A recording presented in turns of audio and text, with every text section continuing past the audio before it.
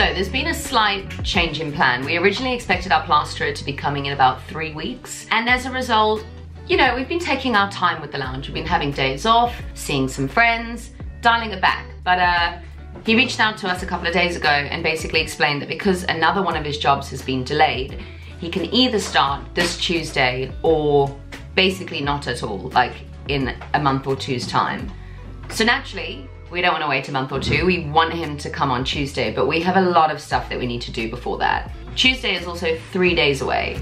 So we've written a to-do list. It's a very ambitious to-do list, but we'll see how far we get. Now we've got this bit of plasterboard for the cupboard under the stairs, but before we can dot and dab it, we need to PVA the wall to help it stick and also maybe seal the wall. I'm not sure what it's for, but I'm gonna do that now.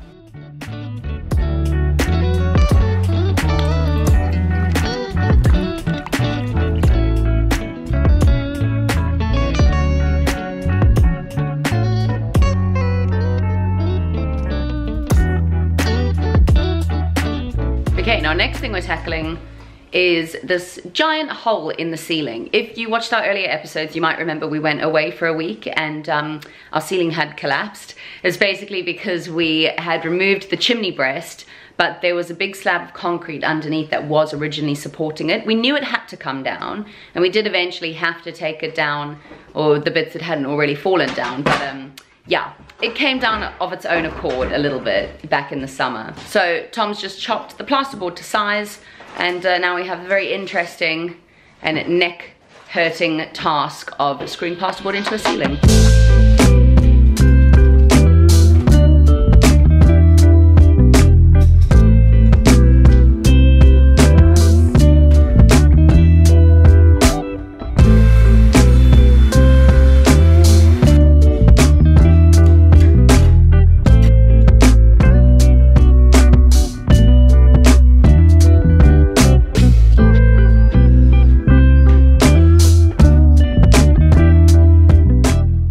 And now we just need to patch up this bit under the stairs. As you can see, Tom has already done one side, and although it doesn't need to be fireproof plasterboard, we only have pink stuff left. Fireproof is better for stairs anyway.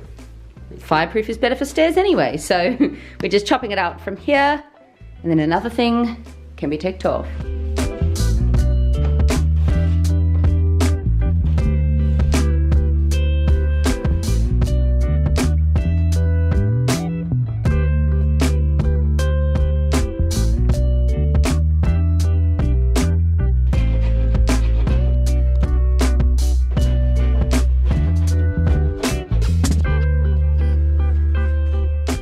Basically, how we cut plasterboard is we'll measure everything about the area that we need to cut. So for example, you can see a section comes jotting out there, and there's another plank of wood up there. And then we kind of mimic what that looks like on another piece of plasterboard, measure it out on the thing we want to cut, and then we cut.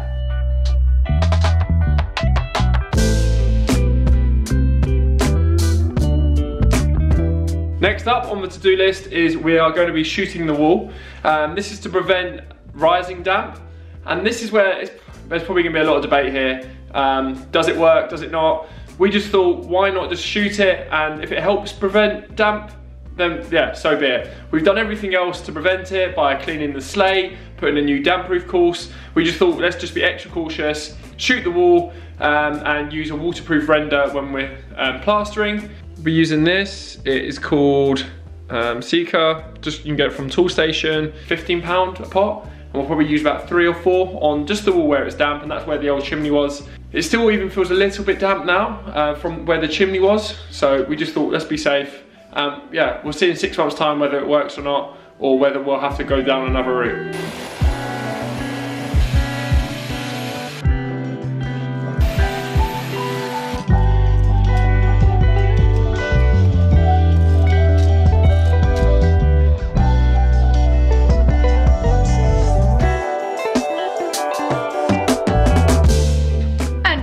It is a beautiful day in London. It's admittedly cold, but super, super sunny. We kicked off the morning, went to gym. We've been on a bit of a health kick, going to the gym 4 times a week.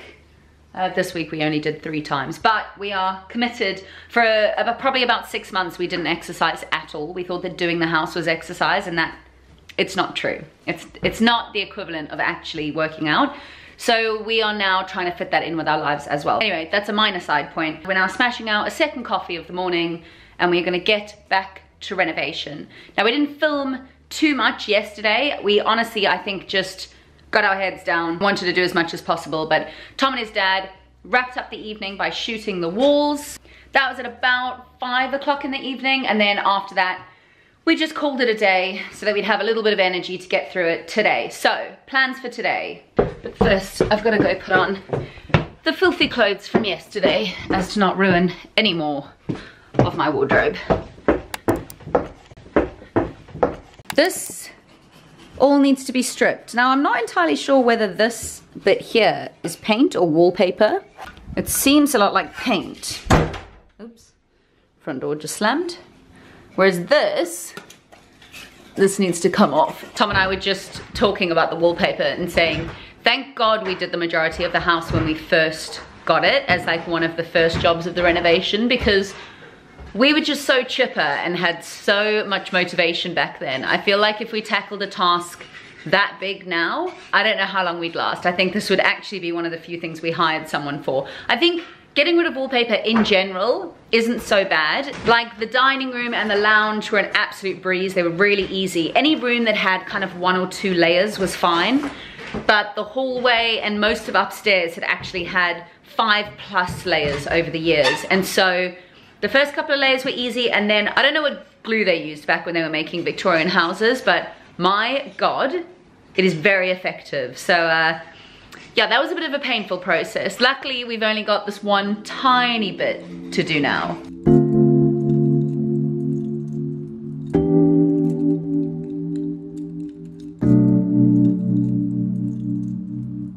I'm gonna be here for a while, so I'll just check in once this is done.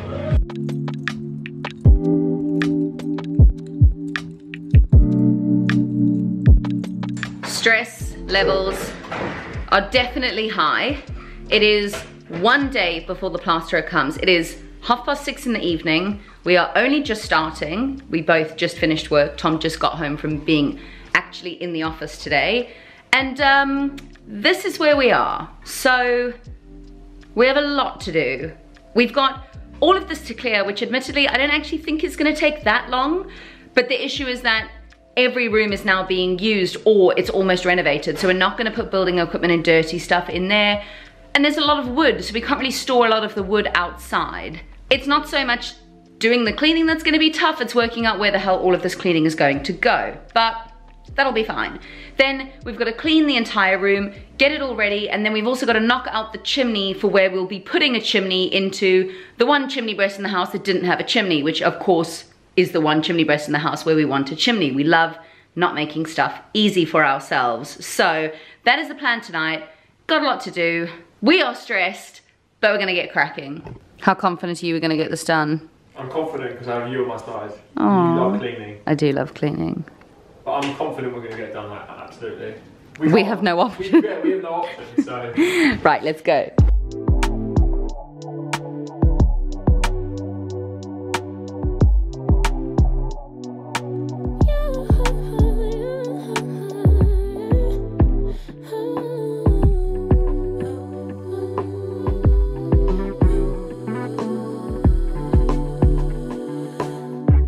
Just pulled up to the house, don't feel like getting out. I'ma just lay back and crack this window. So this room is basically clear. There's just some stuff for the plasterer over there that he's gonna be needing. This table that doesn't fit through any of our doors or up our stairs, so we're kind of stuck with it now. And then all of the plasterer's stuff over there. All of the wood is gone. And this is our lounge, which I've not seen for months. That radiator is extremely heavy, so we're not gonna move it anywhere. And the cement mixer we're keeping down here because the plasterer might even want it to make his sand and cement mix. Yeah, this is the cleanest that this room has been in a very long time. And the fact that junk isn't gonna come fill it up again feels really, really good. We've now got one more job that we need to do, which is gonna be a little bit more complicated than we first thought. And this is the challenge. So we were kind of just gonna knock it through, and then we started looking at knocking through a fireplace, and obviously we need to consider the load and whether or not it needs a lintel. So we thought we were gonna make a tiny little hole there, and then we'd patch it up. The plaster would make it look really good inside and we'd be golden, but I think there's gonna be a lot more to this. We're just basically gonna draw around the outside of where this is, so we know, in an ideal world, we would only smash behind that and find the lintel, but we'll see. It's a couple of days later. We very quickly realized we were using a hammer and chisel at 10 p.m. at night whilst being in a terraced house. So to avoid literally making our neighbors want to murder us, we asked the plasterer to come in and not start on that wall. As you can see, he has been. But before he can do the whole room, we do need to get this chimney sorted. So he's just left for the day. It's 4:30, and we're gonna get this done so that when he comes tomorrow, he can get cracking. So Tom did have a go at this morning, and you can see just over there is a lintel, which is good news.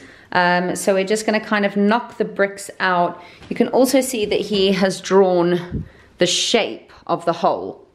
So we're basically just gonna try and knock those bricks out. Now, obviously the lintel is up there, and then there are 1, 2, 3, 4. There will be 4 layers of bricks underneath. So they might potentially fall. We'll see as we start banging away, but at least with the lintel, all of the above is structurally sound, and that is what we were really worried about. So we can see that that is old brick, this is new brick, and over here you can see that up to there is old brick, and then there is new brick. Now that's actually not great news for us, because the old brick is in terrible condition and really easy to smash. The new brick is actually very strong, and that's the stuff that we want to get rid of.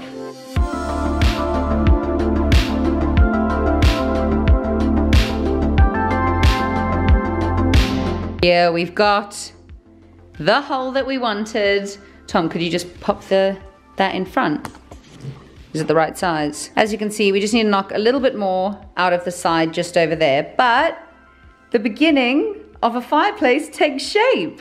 So we're going to have the fireplace here, and then what we're going to have above the fireplace is our TV over here. But I don't want TV wires, I don't want to see anything there, so I'm thinking about creating a hole over here so that your TV wires would go in the chimney, and then creating another hole that comes in here so that your wires would come out and then plug in here. And then over here you would either have a built-in little cabinet, or you would have something in front of it so you don't really see it. Now, as I said, I've seen it done in flats, I've seen it done in America, but I've not seen it done here or in a Victorian or somebody doing it themselves. So it might be done, but I really want it. I don't want to see wires.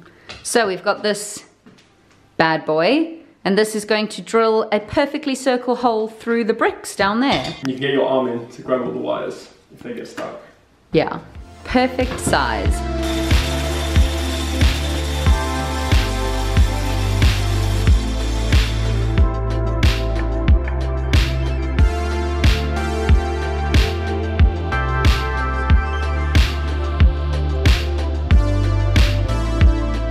So ignore the noise of the washing machine, the lighting's a lot better in here. I just realized I've kind of switched to us chopping in complete darkness. I don't know if you can tell, but we've actually plastered over where the lamps or lighting was in the lounge and dining room because it was completely off center. We want our, this is so loud. We want our living room light to be hung perfectly over the dining room table, and we don't yet know where that's gonna go. And we want the light in the lounge to hang perfectly in the middle of the bay window, and it wasn't. So we've been a little bit fussy, but we have actually plastered with the wires in there. So all we have to do is make a hole, reach in, grab the wires, and we can reconnect. So we thought ahead there. Watching you do this, Tom, is reminding me of when we first put up plasterboard, and we didn't know that that tool existed, and we hand mixed tubs and tubs and tubs. We've come a long way. Okay, so we've now just chopped out 2 sides and 1 back, and we're just gonna dot and dab the plasterboard into here, and then JJ, our plasterer, can just plaster up all of that, plaster the perfect corners, and then we'll paint it black inside, shove some wood in or something, I'm not entirely sure, but I think it'll look pretty cute.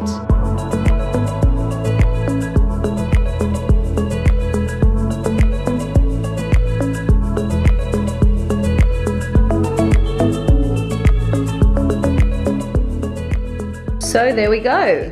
That is all done. The plasterer can come and finish that up. Let me give you a quick preview of what I'm thinking it's going to look like. Okay, bear with me because the lighting's making it look very eerie right now. But the plan is to sand all of this down and then paint it in nice neutral white that will match the skirting boards. This black iron grating we're going to obviously be cleaning and then spray painting black again. And then we will be creating a base over here. I think we're gonna get some cool tiles.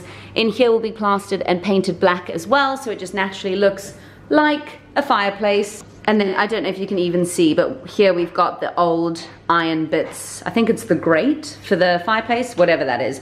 We're gonna be spray painting that black as well, and then placing it just in front here, so it looks relatively like a real fireplace. Again, the dark colors and dust and lighting is making it look pretty horrendous right now, but I have a vision.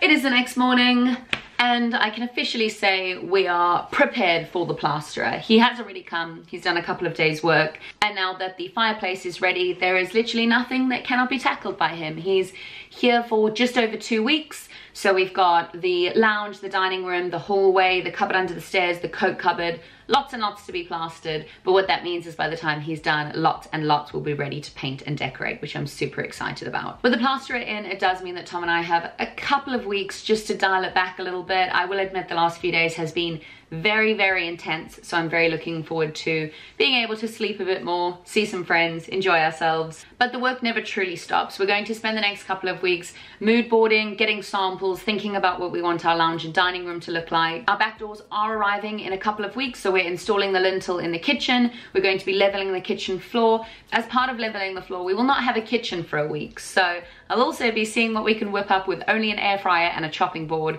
and I'll be sure to take you along on that journey. Basically, there's tons and tons and tons to do in the background, as there always is, but I'm very excited to take you along. So if you would like to watch the next steps, please hit the subscribe button. We put out new videos every single Wednesday. And if you've enjoyed watching us struggle through to get ready for the plasterer, please give this video a thumbs up. It really helps boost the channel. That is it. Thank you as always for watching. I'm gonna spend the next 3 days sleeping non-stop, but I will catch you next Wednesday. Goodbye.